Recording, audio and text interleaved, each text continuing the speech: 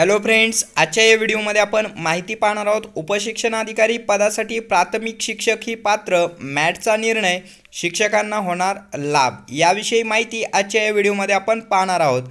तत्पूर्वी तुम्ही आमच्या एज्युकेशन अँड स्पोर्ट्स या चॅनलला सबस्क्राईब केलं नसेल तर सबस्क्राईब करायला विसरू नका।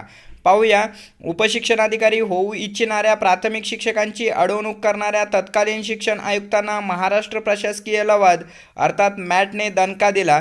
उपशिक्षणाधिकारी व तत्सम पदासाठी MPSCद्वारे जिल्हा परिषद सेवेतील पदवीधर प्राथमिक शिक्षक ही पात्र आहेत असा महत्त्वपूर्ण निर्णय 4 ऑक्टोबर रोजी मॅटने दिला असून प्राथमिक शिक्षक ही आता उपशिक्षणाधिकारी पदासाठी पात्र ठरले आहेत। 5 जुलै 2016च्या राजपत्रात उपशिक्षणाधिकारी पदे कशी भरायची याची पद्धत दिलेली आहे। सरळ सेवेने स्पर्धा परीक्षेतून 50%, पदोन्नतीने 30% आणि पदोन्नतीस पात्र असणाऱ्या व्यक्तीच्या विभागीय स्पर्धा परीक्षेतून 20% पदे भरण्याची तरतूद आहे। त्यानुसार MPSCने विभागीय स्पर्धा परीक्षेतून 20% जागा भरण्यासाठी 17 मे 2017 रोजी उपशिक्षणाधिकारी व तत्सम पदासाठी जाहिरात दिली होती।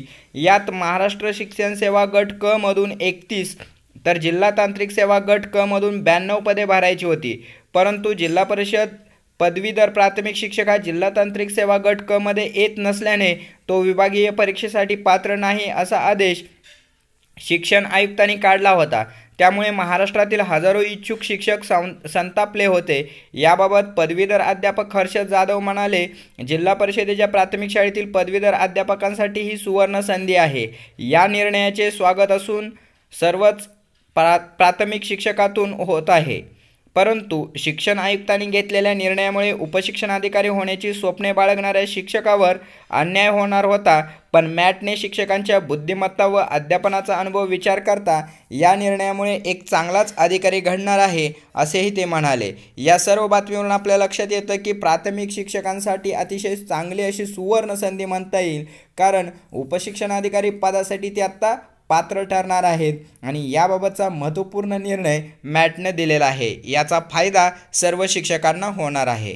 धन्यवाद। अधिक माहितीसाठी तुम्ही आमच्या एज्युकेशन अँड स्पोर्ट्स या चॅनलला सबस्क्राईब केलं नसेल तर सबस्क्राईब करायला विसरू नका।